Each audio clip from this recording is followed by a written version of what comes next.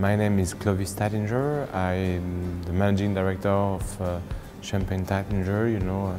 Me, I'm not a big fan of food pairings, because I feel always very uncomfortable. First of all, to give lessons, that's my, and the second, to tell people, okay, you should drink champagne with caviar or champagne with foie gras or whatsoever. But because champagne is good with everything. Champagne is good with, it's a question of instinct, it's a question of mood, it's a question of mindset. You should do what you feel.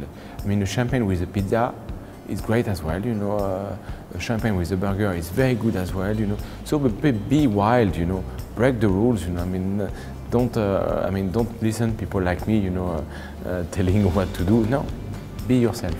We all have kind of a private gardens, We don't act or we don't tell our wildness to everyone. Something we are doing things in a more private way, in a more secret way and so on. And this is the most important, But me, I'm not a guru of wildness. I have my little privacy as well.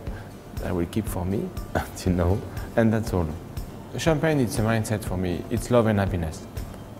It's as simple as that. It's a pleasure.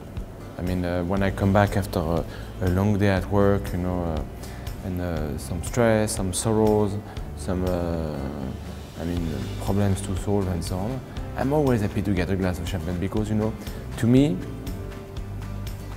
it's my hug.